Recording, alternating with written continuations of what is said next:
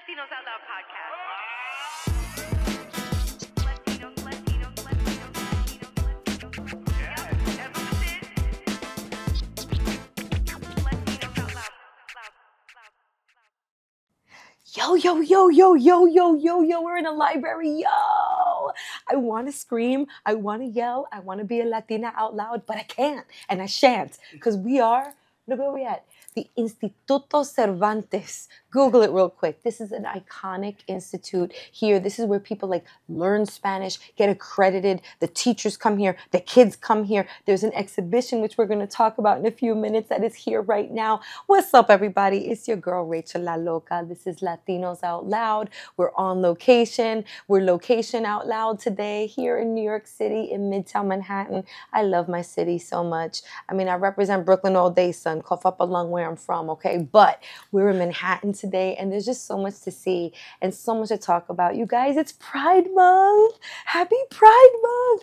Which, let me tell you, oftentimes people are like, oh, Latinos Out Loud, you're a Pride podcast. I'm like, okay, not really, but we celebrate and embrace and definitely want to elevate those voices. So Latinos Out Loud is really whatever you want. It's a smorgasbord. It's like so many different things. Es un sancocho. But happy Pride Month. It's really exciting. Shout out to all my LGBTQIA plus peoples out there. Whoop, whoop. Okay, I talk about my kids a lot on the show. Donovan and Benjamin, my 8 and 5-year-old, have a lot of questions, and they're very inquisitive about Pride Month. And there's a slight obsession, but I think a healthy one.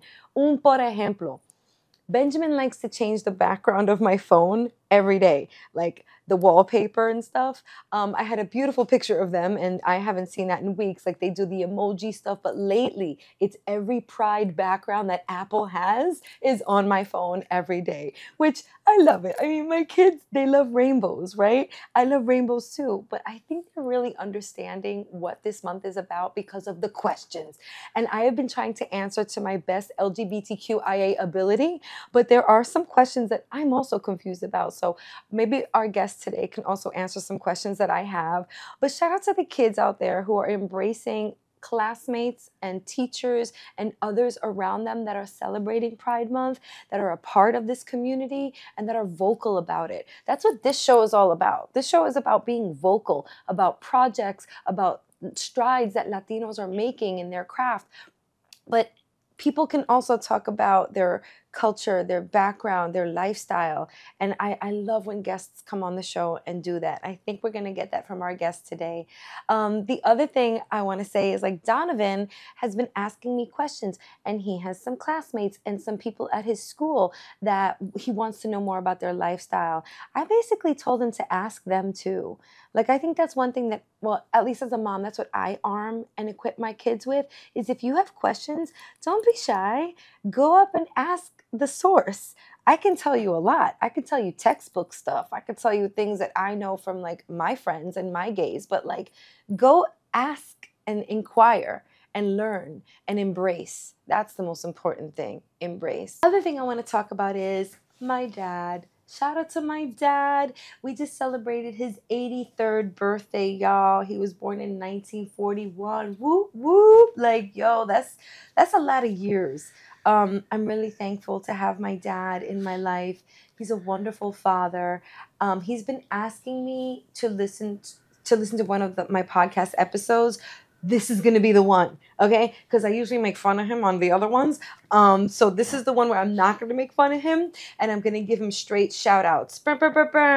Dad, I love you. It's so nice that you are in our lives. You're a strong, fearless leader. My father, it's so apropos that we're at the Instituto Cervantes, because my father was a public school Spanish teacher for John Erickson High School. Shout out to 126 in Greenpoint, Brooklyn.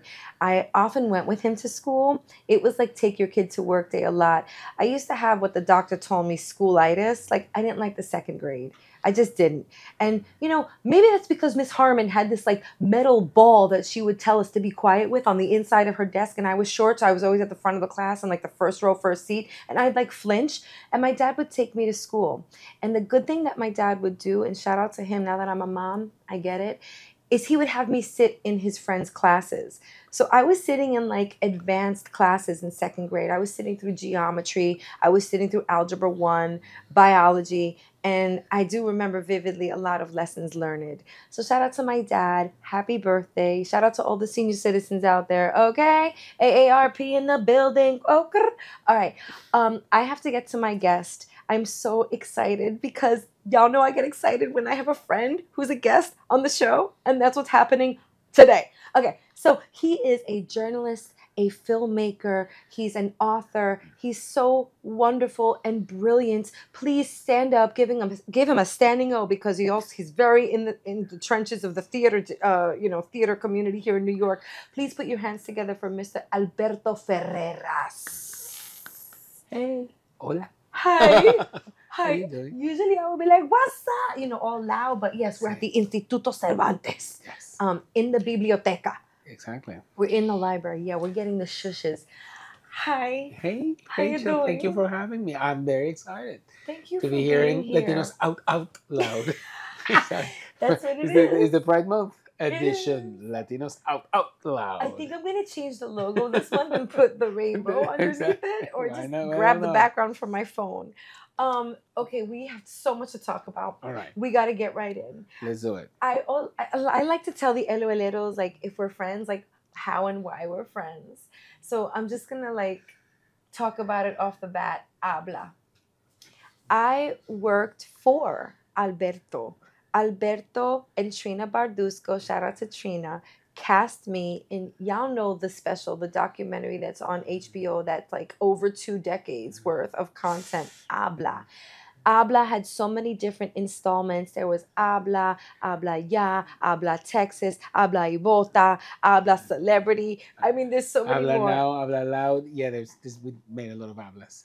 Pero you were probably one of my favorite shows because at some point in Habla they started kind of like we started looking for, super famous people, right? Which I understand because it's HBO was the client and they said yeah. But Yeah. when we did Habla Ya, it was all about finding New Yorkers that were cool that had something important and unique to say, and so you were perfect. When you talk about being a Dominican, That's La it. Dominicana, baby. That was okay. So just so you have some context, that was my first paid Hollywood gig. Oh, wow. My first paycheck received from Yeah. a major.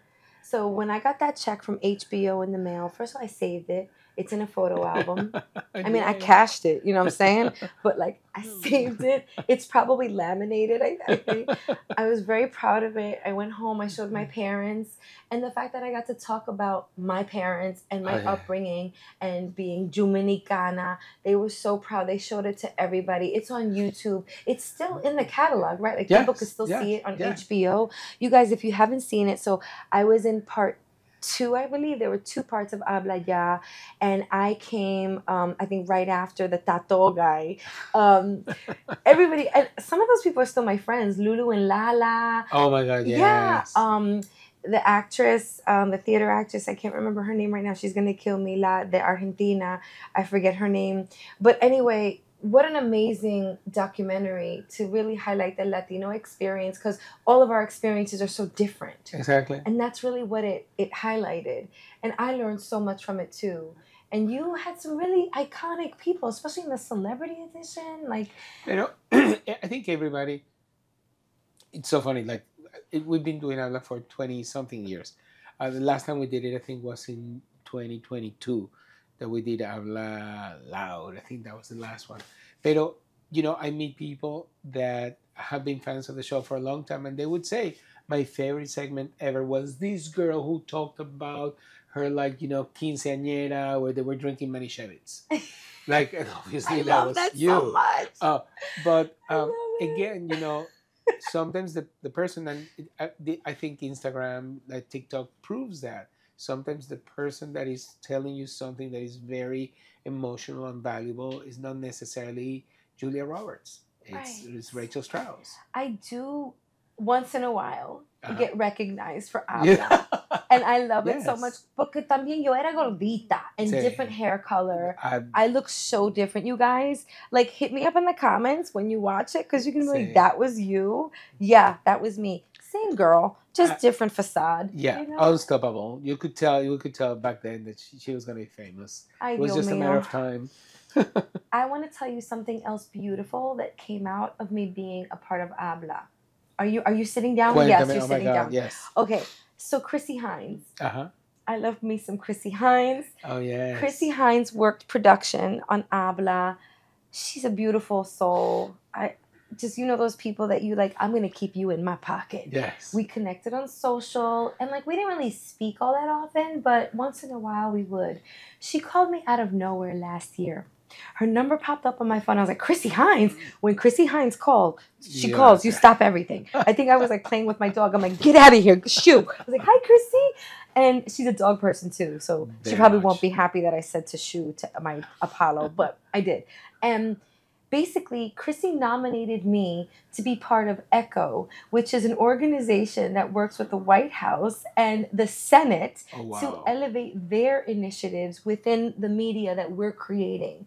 It's a membership of like maybe 70, 75 people and like Hollywood executives, people that I was in the same room with these people at the White House, and I'm looking around me. I'm like, am I worthy? Yes, I'm Of worthy. course you I'm are. worthy. I'm worthy. I earned being here. I got here. But if it weren't for Chrissy and if it weren't for you, Oh. I would never have like had that connection. And now I'm a part of this organization making strides and elevating like White House and U.S. Senate initiatives, bruh. You know what I'm saying? Like, I'm in politics now, but not really, because I'm not political. Like, No, pero you have the level of influence that you deserve. It's not like what we do sometimes. Of course, we all want to be on the cover. Well, I'm not sure if I want to be on the cover of the New York Times, but not everybody makes it to the cover of the New York Times. That doesn't mean that a lot of people are not doing very important things that are not being reported by the mainstream media. So I love working with these people. Yeah. We have meetings. Like, I got invited to the White House and the Senate chamber. I was in the building, Alberto. I have a little White House notepad. Like, I only use like 2 pages of it because that I'm saving forever, like my paycheck from HBO. Yeah. I have to laminate it, note to self. Okay. Exactly, yes. Plastificado, para que no se estropee. Exactamente. Like the furniture.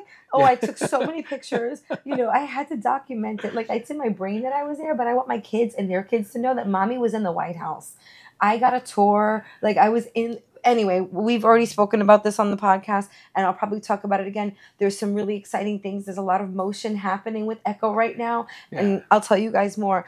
The other thing I want to say is, during my time at People en Español, I also wanted to celebrate you and just figure out how to elevate everything you were doing.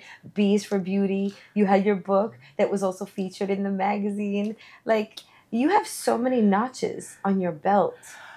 I know, right? You would think that by now I should have another belt or something. You need I wish it another- was like martial arts. But you get an extra belt every couple of years. No, pero the thing with me, and I've talked to a bruja about this. I'm not making this up. So it's official. It's official. I talked to a bruja because I said, girl, some days I want to write a novel. Some days I want to make a TV show. Sometimes I want to do theater. Sometimes I want to do...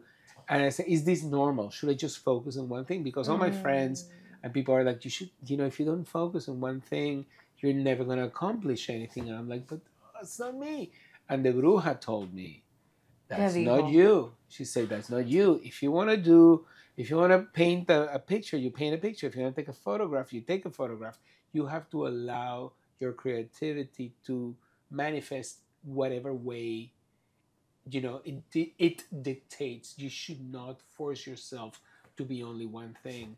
And I'm a Gemini. You're a Gemini too, I'm right? a Leo. You're a Leo. But I do good with Geminis. My son is a Gemini. My dad is a Gemini. Yeah. Exactly. But when us Geminis, it's not like it's vanilla or chocolate. It's vanilla and chocolate and strawberry.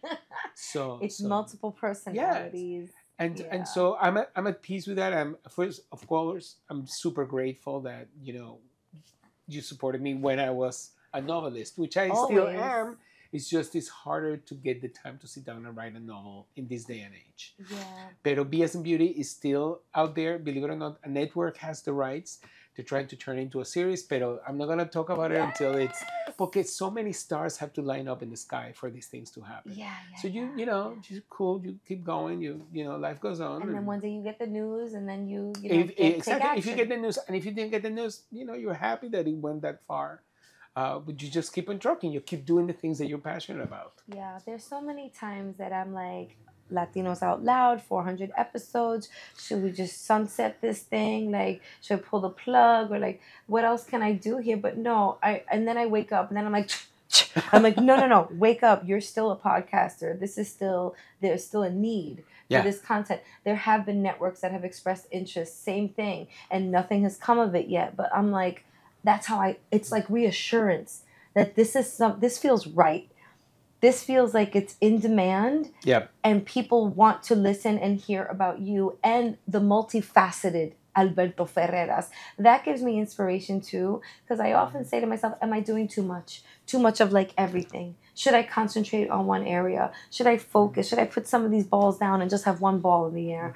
But that's not me either. I'm that's me. That's it. Yeah. Yeah.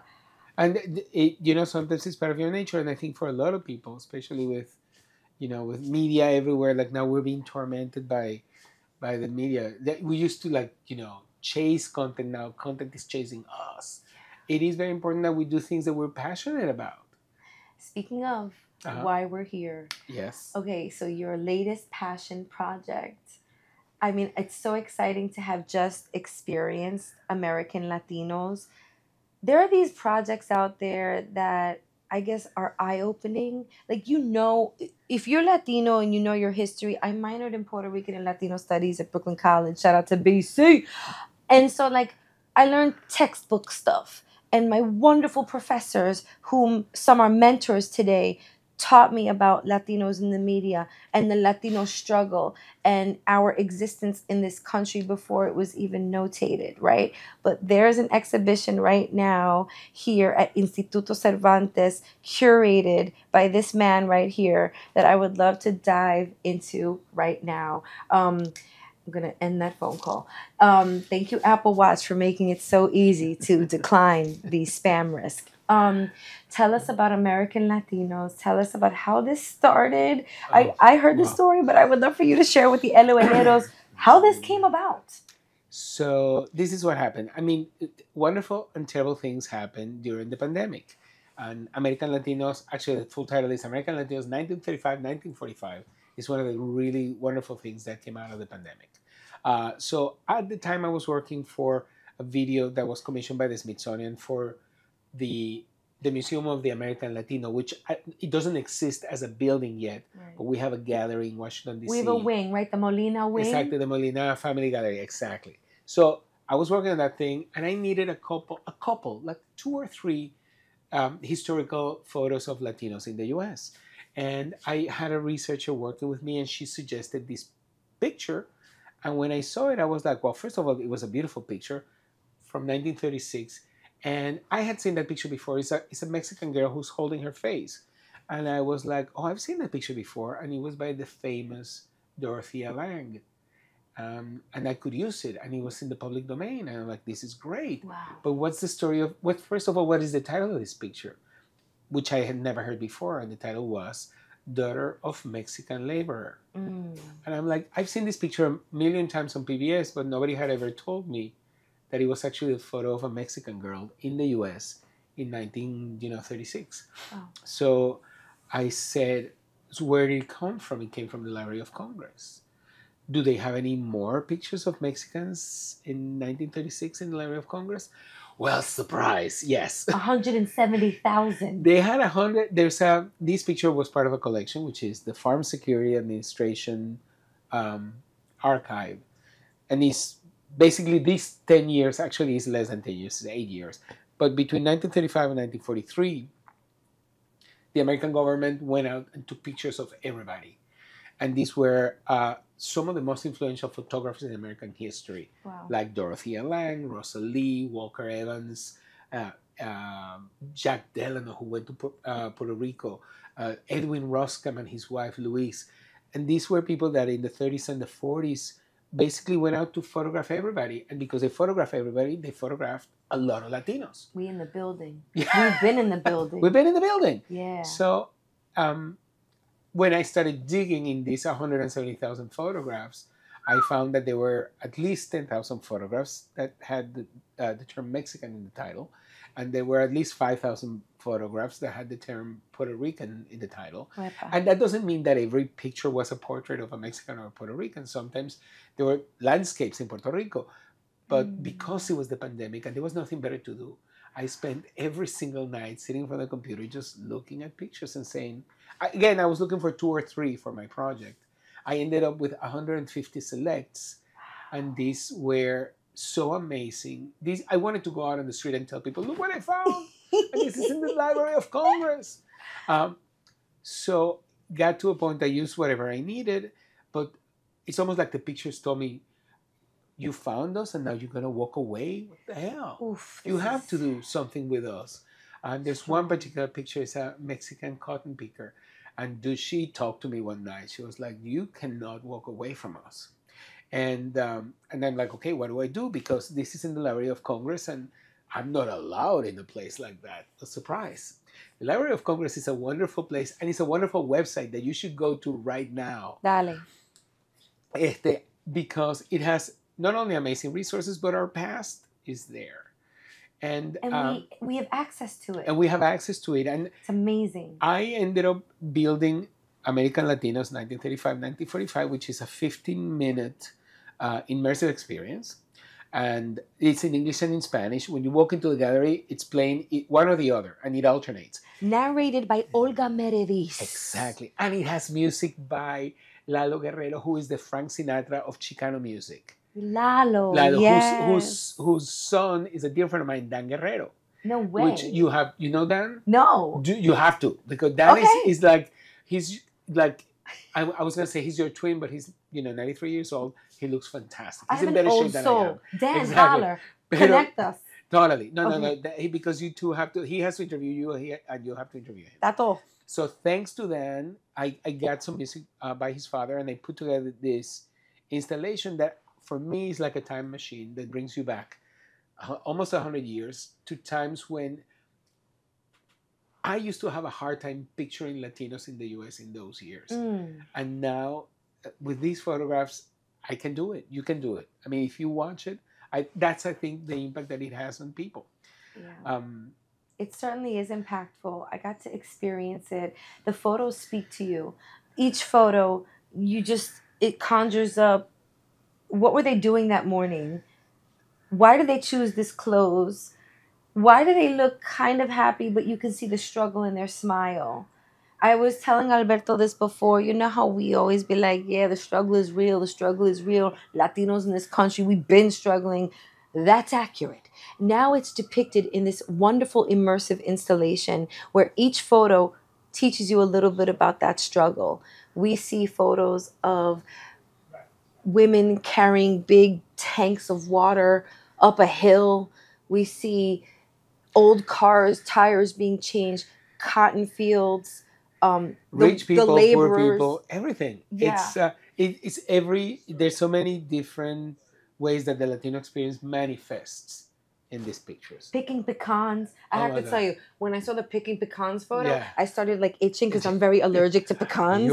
I'm like, oh my God, imagine if I had to like pick them for a living. First of all, I would probably die, Exactly. or maybe build the immunity. Maybe I would get over it. But that was a job. Yeah, it was a job, absolutely. Wow. Okay, so and also, it's very interesting. We all Latinos are often presented or depicted as recent arrivals to this country. That they just crossed the border type of thing. Oh yeah, like and Dominicans, like we exactly. just got here.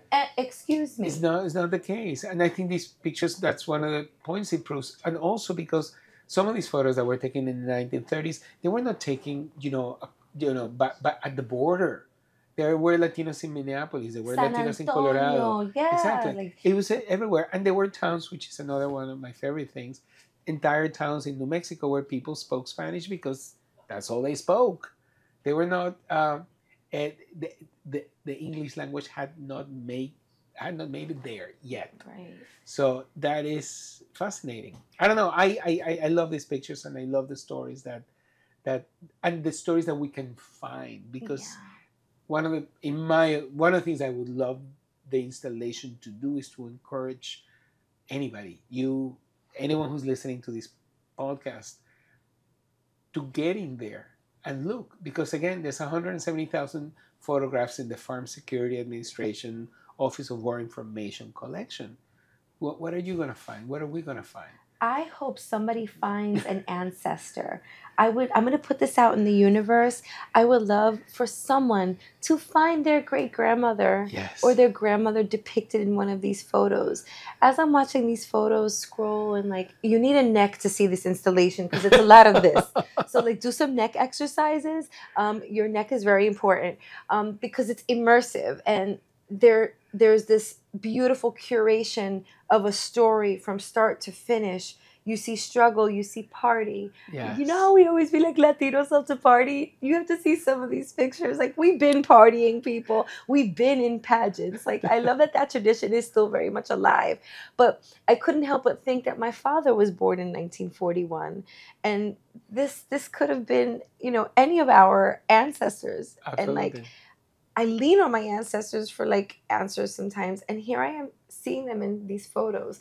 Guys, please come to the Instituto Cervantes. The other call out that I'm going to make right now, and feel free to jump in, is this needs to live on. I'm calling out everybody, my CUNY people, Dr. Virginia Sanchez Corol, Maria Perez y Gonzalez. I know you listen to this podcast.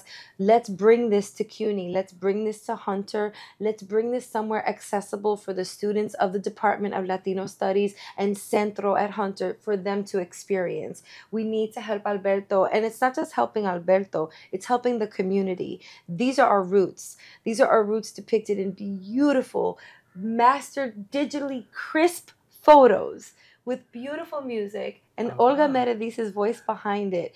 Our stories, you know how we're always like, our stories need to be told. This is our story told in a very unique way. So this must be seen by more people.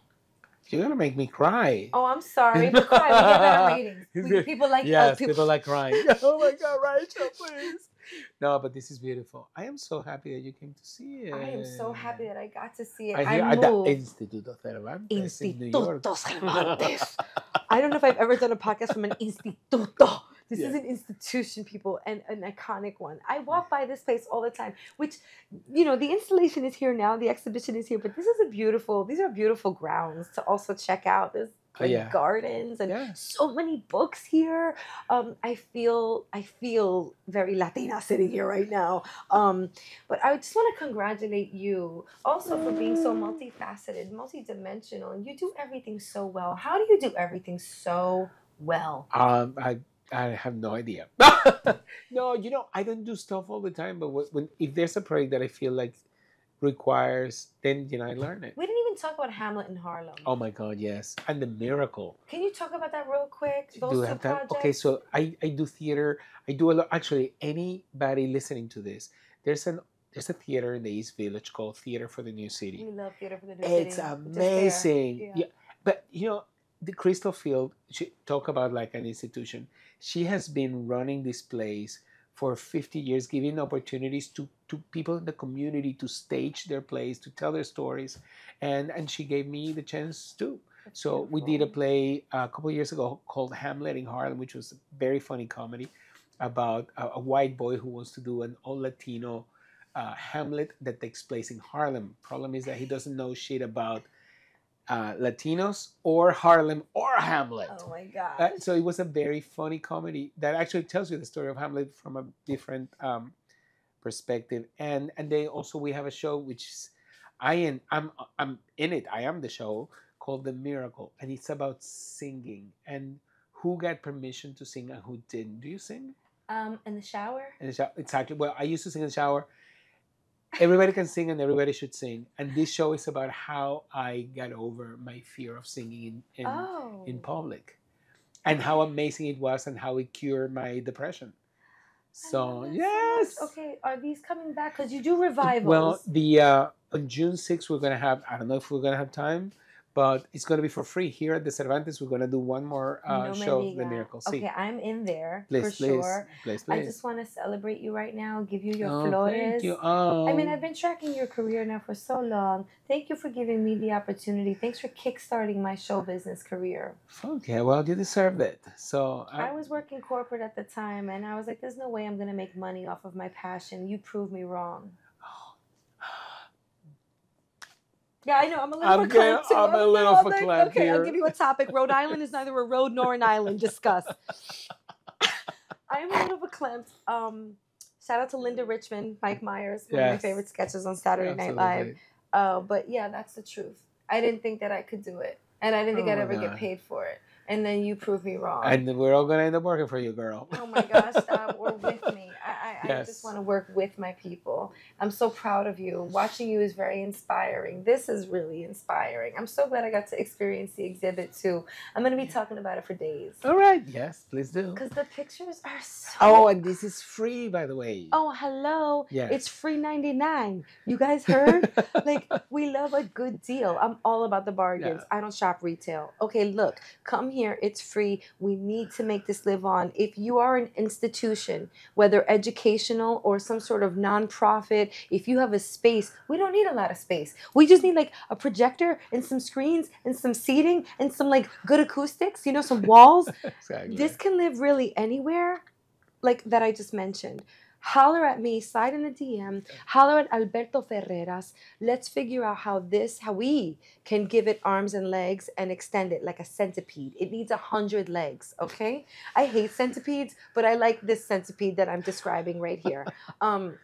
Thank you for listening and watching another episode of Latinos Out Loud. Shout out to Nyoman. Shout out to Eddie behind the scenes right now. Thank you, Instituto Cervantes, for having us. I feel like dancing flamenco right now. I'm probably going to flamenco my ass out of here. I saw a book on Carmen, one of my favorite plays. Okay, this is very impactful for me. I love when these episodes like just tickle my fancy. This one certainly tickled me. Thank you so much, Alueleros. Be sure to follow us. Follow Alberto. Where can they follow you? What's your socials? Alberto Ferreras _NYC on Instagram because I'm hooked on that crap.